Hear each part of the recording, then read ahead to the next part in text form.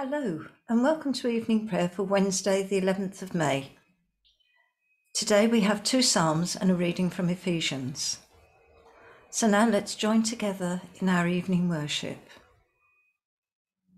O God, make speed to save us. O Lord, make haste to help us. In your resurrection, O Christ, let heaven and earth rejoice. Alleluia.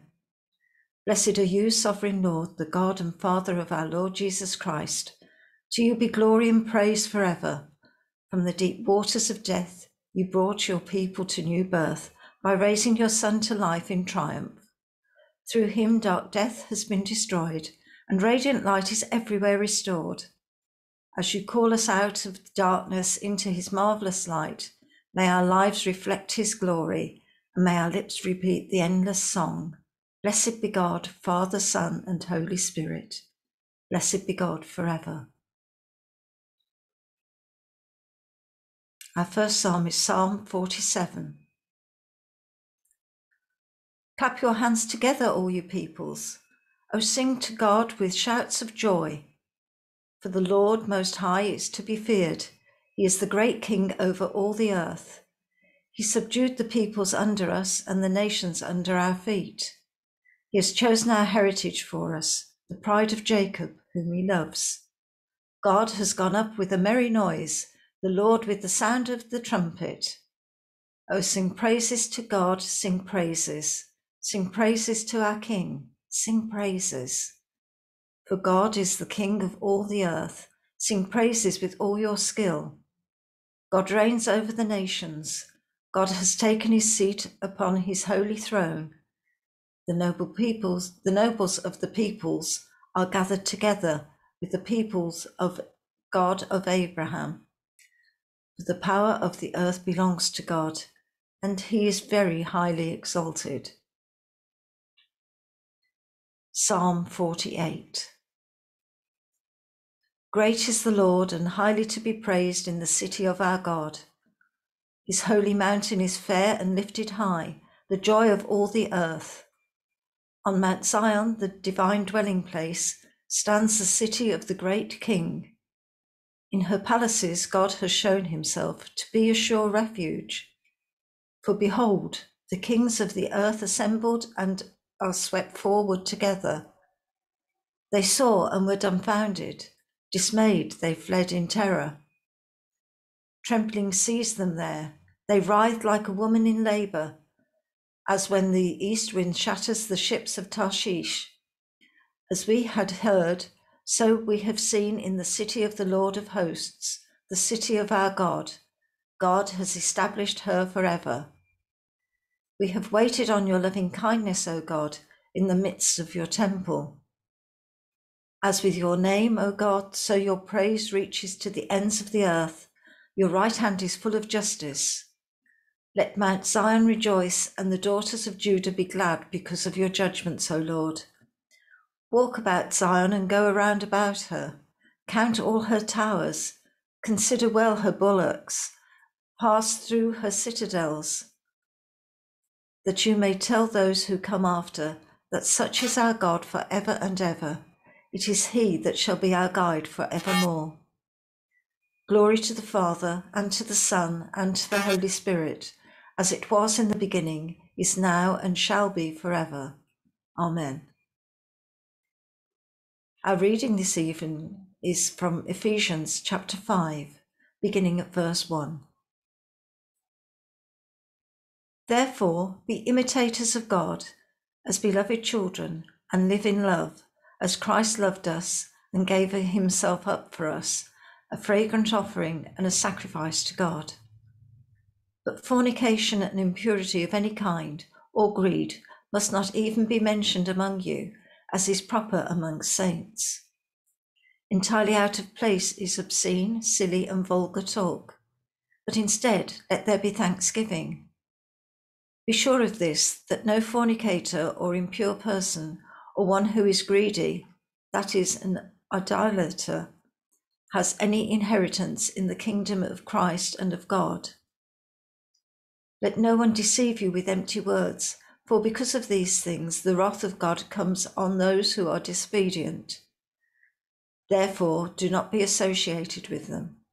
For once you were darkness, but now in the Lord you are light.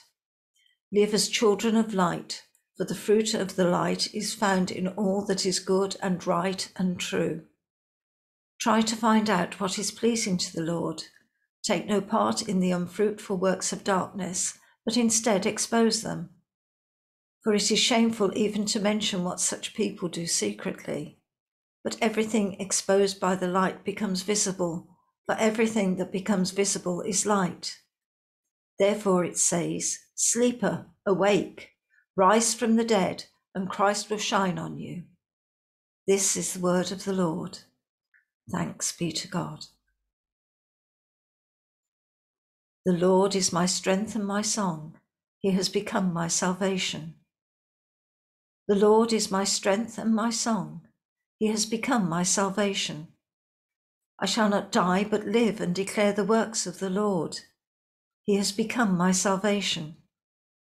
Glory to the Father, and to the Son, and to the Holy Spirit. The Lord is my strength and my song. He has become my salvation. The stone which the builders rejected has become the chief cornerstone. Alleluia. My soul proclaims the greatness of the Lord. My spirit rejoices in God my Saviour. He has looked with favour on his lowly servant. From this day all generations will call me blessed. The Almighty has done great things for me, and holy is his name. He has mercy on those who fear him from generation to generation. He has shown strength with his arm and has scattered the proud in their conceit, casting down the mighty from their thrones and lifting up the lowly. He has filled the hungry with good things and sent the rich away empty. He has come to the aid of his servant Israel to remember his promise of mercy, the promise made to our ancestors, to Abraham and his children forever. Glory to the Father, and to the Son, and to the Holy Spirit, as it was in the beginning, is now, and shall be forever. Amen.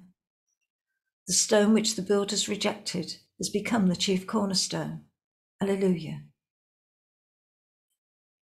And so we come to our time of prayer. Let us pray. Lord, we pray for our clergy as they carry out their work amongst the community. We pray for the times they visit schools to give assemblies. Equip them with the right words to speak your truth to young people. For the times they visit those suffering bereavement, may they bring the warmth and light of your love to those in mourning. For the times they speak to those who seek you, give them the right words to say to share your love and gospel and help seekers encounter you. Lord, in your mercy, hear our prayer. Father, we pray for our council here in Redditch, following last week's local elections. We ask for wise and godly leadership. Bless their work and guide their decision-making to follow the values of your kingdom. As they govern our community, we ask that their choices protect the vulnerable, uphold justice, and steward resources wisely. Lord, in your mercy, hear our prayer.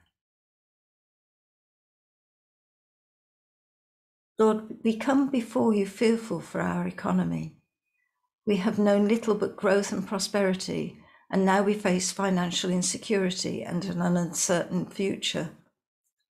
Grant that those in power may ensure that corporate greed is regulated and we are protected from corruption and folly. But perhaps more importantly, we pray that you would grant us your perspective on money, that all things come from you and of your own do we give you. May you be our hope, our security, our confidence, and our future. May money be a tool we use to do good rather than an end to itself. Lord, in your mercy, hear our prayer. Lord Jesus, we pray for the church in our land and across our world.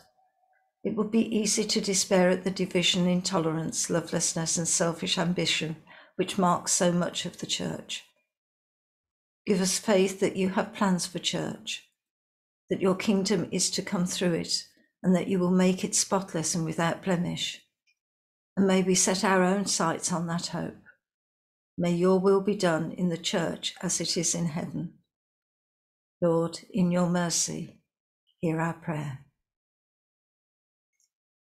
Almighty God, whose Son Jesus Christ is the resurrection and the life, raise us who trust in him from the death of sin to the life of righteousness, that we may seek those things which are above, where he reigns with you, in the unity of the Holy Spirit, one God, now and forever.